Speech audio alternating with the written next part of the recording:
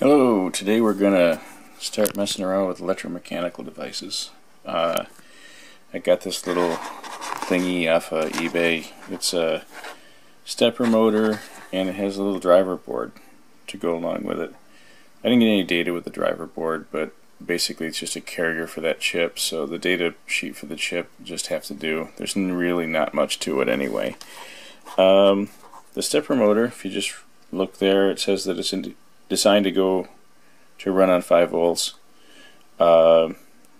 This is a 5-wire stepper motor, and if you look around online you'll find that generally those things are wired like this. This is called a unipolar stepper motor, and the way that these things work is that, as you can see, each one of these is a little electromagnet, and they're actually not arranged like that. They're arranged, well, you can think of them as being arranged in a circle like this. 1, 2, 3, 4. In fact, they're arranged inside the motor. The poles are essentially 1, 2, 3, 4, 1, 2, 3, 4. They go around in a circle like that. Many steps. It's not really important how that works internally. What matters is that the way these are designed to be used is that you put current between this wire. You notice that this wire is connected to one wire of all of the electromagnets, and then the other wire of the electromagnet comes out, so that gives you your 5 wires. You put power between this wire, and the armature, well, yeah, this is armature or stator? Armature, I think, of the motor, which is the moving part of the motor, jumps to line up with that one. Then you remove power from that one and you stick it on the next one, and it jumps to that, and it moves to that one. When you put power on that one, it moves to this one, and then this one. And remember, since they're arranged in a circle, there's another one of these coils effectively down here. So it just keeps going around in a circle, and it allows you to precisely control the motor, the motion of the motor. You can make it run in either direction, you can make it stop, you can make it run at different speeds, you can do whatever you want it to do, and generally, if you're just running it in the simple mode, you basically have the ability to make it move in whatever this amount of steps of the step is. It's typically something like 1.8 degrees per step or something like that, which gives you 200 steps in a circle. Anyway, this board here, when I looked up the chip number, it's a ULN 2003, I think, something like that. Basically, let me see if I got it up here. It's there's really not much to it. No, there it is, 2003 APG. It is basically just these symbols here just indicate that these are drivers. These are high current drivers. Since this is a 5-volt motor, you might think you could just hook it straight up to the output of the Arduino. But that's actually a bad idea for a couple of reasons. One is because the Arduino really doesn't want to drive that much current. I took my voltmeter and I measured the resistance between this wire and this wire, and I got about 53 ohms, and if you work that out, it's about 100 milliamps. 100 milliamps is really pushing it for the output of this. The other reason, though, is that this is something that you have to deal with when you're dealing with electromagnets or anything like that. It's what's called an inductive load, and the problem with that is that when you power it up, not a problem, but when you remove the power from it, you've got a magnetic field built up in here, and when that magnetic field collapses, it's going to pump a bunch of voltage down this wire. And that voltage could get up to many times of the supply voltage as the field collapses. you're putting 5 volts in, and when you shut it off, it might put a reverse voltage spike of 20, 25, 30 volts on that line, and that could easily blow up your Arduino. To combat that, these have what's called this is a protection diode here. I don't know, they've got a lot of different names for them, but this chip has built into it the protection diode that you need for that. So this actually has 7 drivers. We were only using 4 in this case. There's the board looks like it may have the ability to do more, but it's also got these cute LEDs, which I guess is fine. I've got a little sketch here that I put together. This is just a very, very simple demo.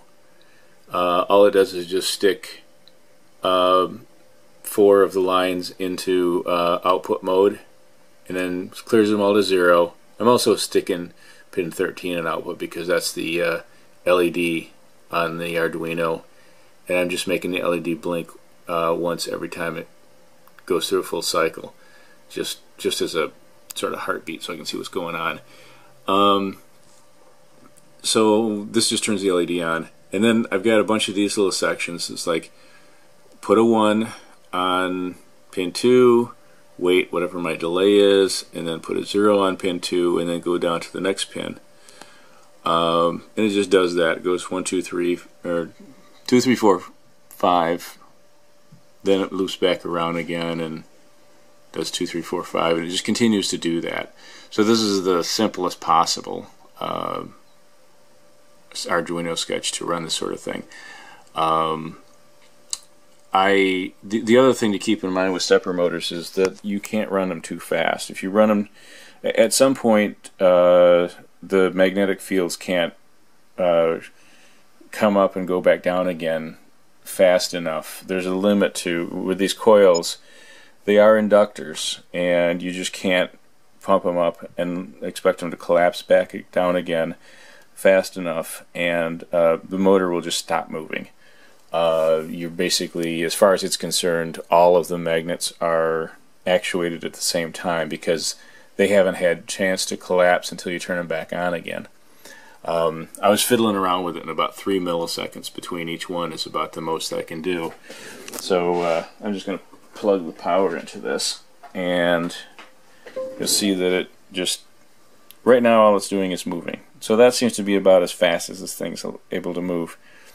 The other thing too is that this is not a high torque motor. You can pretty easily just stop it with your fingers.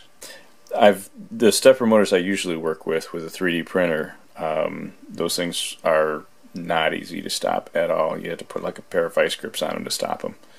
But they draw more like an amp and a half instead of a tenth of an amp that this one does. Now, one thing I should mention is that you'll see that we're powering this right now. This is where the power goes into this board, and it says 5 to 12 volts. The boards can handle 5 to 12 volts. The motor only really wants 5, so we're running it at 5 volts. And we're powering it right now off the Arduino. Now, normally, if you're powering motors, that's not really a good idea because the Arduino really isn't intended to power high current devices like that. Normally you would have a separate power supply going into this. You'd want to have a common ground between them, because otherwise you need to have a common ground so that the digital logic can talk properly between the Arduino and this. If you don't have a common ground, then this chip doesn't know what the Arduino is talking about when it's sending voltages over to it. Anyway, you would, if you were powering let's say a big stepper motor, and you had some other kind of a driver here that could handle a big stepper motor, you would typically run 12 or 24 volts or something like that into here as a separate power supply. You'd have the logic telling it what to do coming over, and the Arduino would run off of its own power, this would run out of its own power, and you would just tie just the ground over, just so that they both were talking the same basic language. So that's just something I thought I should point out. In this particular case, very small motor, not much torque, it's only drawing 100 milliamps. It's okay to do this, but you really need to keep an eye on that. Okay, now what I've done is I've written a little bit of a little more sophisticated code. This allows you to set up, tell it which pins your stepper is attached to, and then this is just a thing that tells it which pin is activated now out of that set.